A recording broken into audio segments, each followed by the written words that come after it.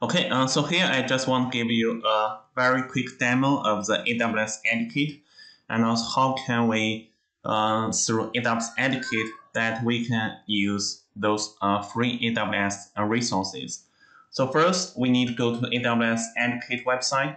That is not the normal AWS website. And next we need to sign in. So this is where you need to provide your email and also your password. So I'm signing with my student account.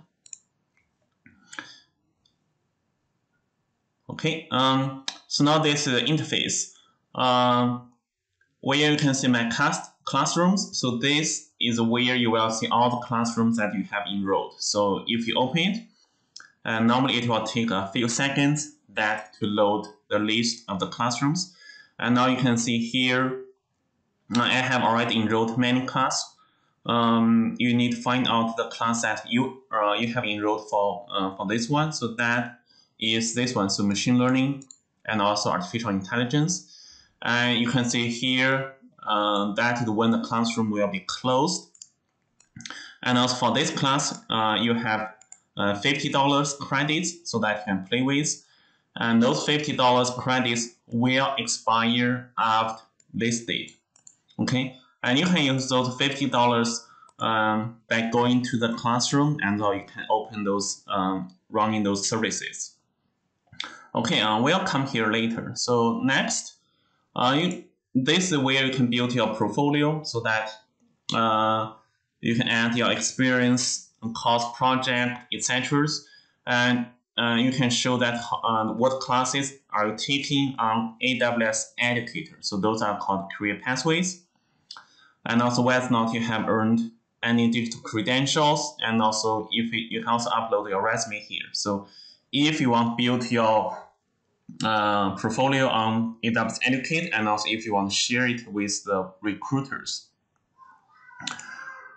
Career pathways are those free online courses. So normally you will need to take like, I would say at least 1 month, that each class focus on one specific topic, like data scientist, machine learning scientist, etc. All of them are free, so if you just click start, and you can choose your language, and that will load that class. So you will be directed to a learning environment that is similar to Canvas, and you will need to watch those videos, answer those questions. And if you have successfully completed those courses, and you will have those digital credentials, which will be showing up here. And also you can upload that one to LinkedIn. The badges is similar to career pathways, but those are short classes or that focus on one specific topic. So for example, if you're interested in a deep lens or deep research or Alexa, okay, so for example, if you want to customize your own cloud-based voice services, you can take those courses. So those will take about 1 week, I would say. So those were short period classes that you can take, and also you can earn those credentials if you successfully complete those short courses.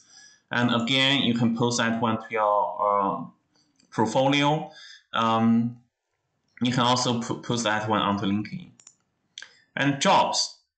So here you can search jobs so that you can find out that there are many companies. They are looking for people that know how to use machine learning, etc. So for example, if we type machine learning, you can also filter by countries, and you can see that those are several companies. Those are looking for people that know machine learning. And also, they also prefer that people also took those career pathways. Okay, so if you took those career pathways, so you may be stand out and also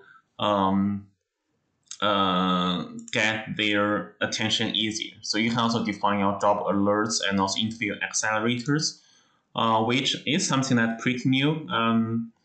Basically, that means that AWS Educate will help you to get interviews from with hiring companies. Okay, and AWS account. Okay, so as an educator, as a student, so you are, in addition to the classrooms, you also have, I would say, about 100 credits. That is your credits, and you can use that one for anything that you like. So you can just access this starter account console, and in that console you can spend those 100 credits. Those credits will be renewed each year as long as you are still a student. Okay, so you can see right now my credits will expire in April 6th, but I can still renew my status, and I will have another 100 credits after April. So if you click that, that will direct you to this uh, page where you can see you have those remaining credits. And if you click AWS console, so that will direct you to the AWS console. So where you can spend those.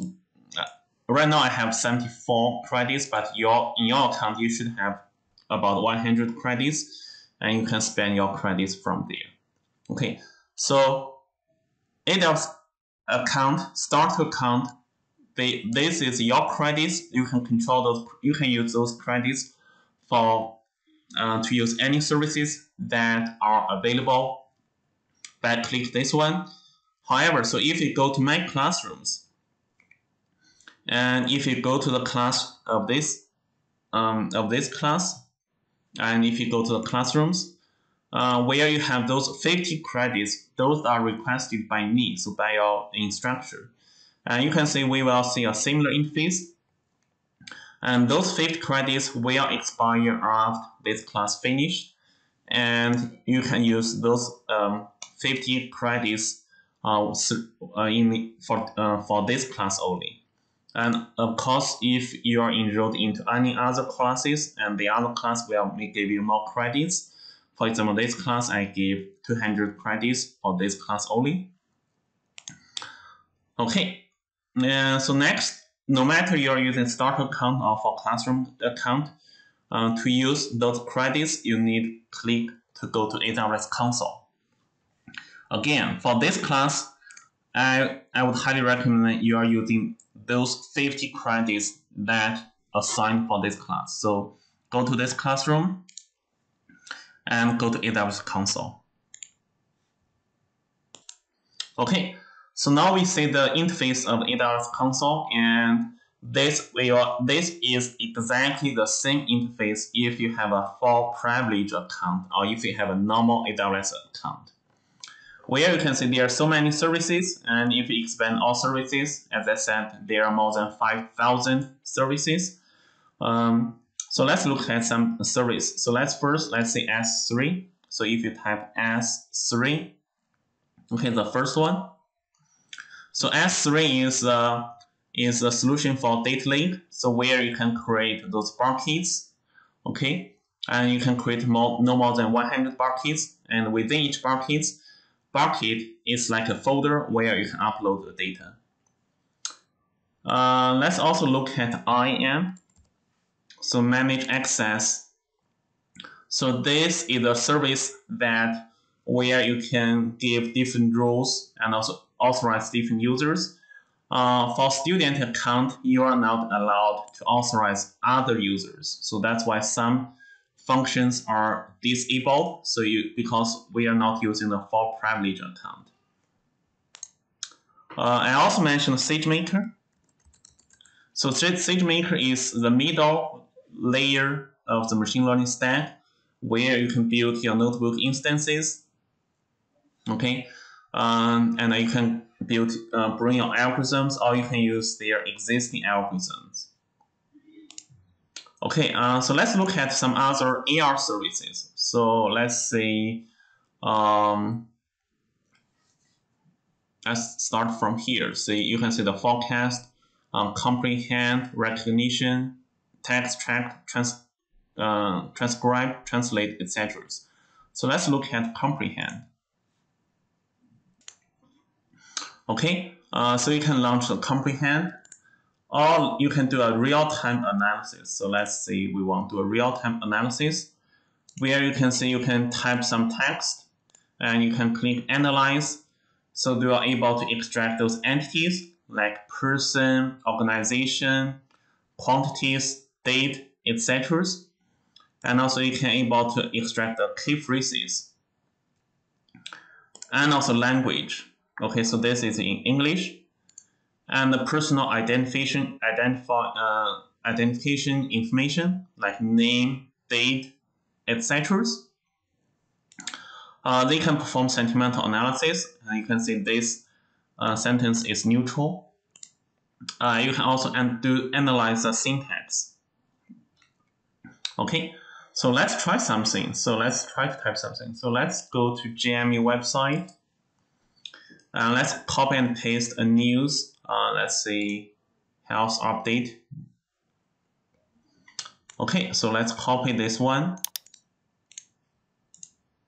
And let's delete everything in this text box and also put that and say analyze. Okay, so if we do an entity analysis, and you can see we have GMU is recognized as organization, date, event, organization, etc. And if you look at key phrases, health update, November 2, GMU, etc., students, flexibility. Okay, and it is in English. The confidence is pretty high.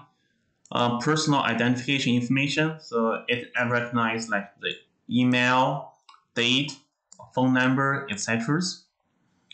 And also the sentimental, so it is very neutral and also confident, positive.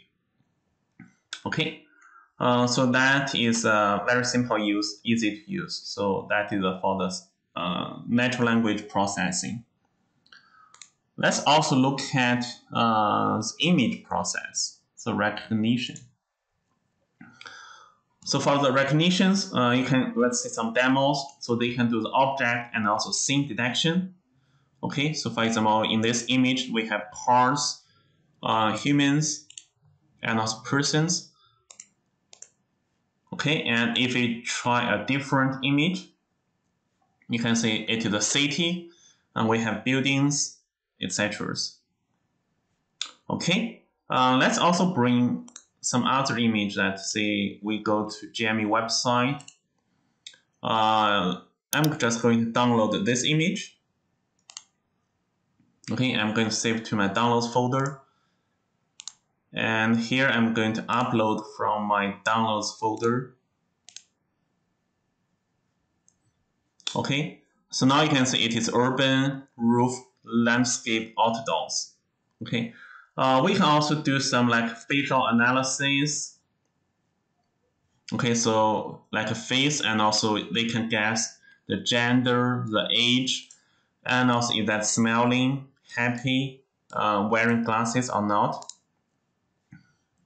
Okay, you can also upload the other images that you are interested. We can also compare the facials. Okay, are they the same person or not? You can also extract images. Okay, so for example here, let's also try our images. So if they can, now they can say help student has been recognized. COVID emergency student support also has been recognized. And this is an error, so they thought this is a text, actually it's not. They also have the new service that is called PPE detection. So they can identify whether or not the person is wearing PPE, etc. Okay, so this is a very quick demo so that you can see that AWS has so many services, and most of those services that you can use by using their console. Okay, you can also use those services by calling their APIs. So if you know how to use Python as a programming language.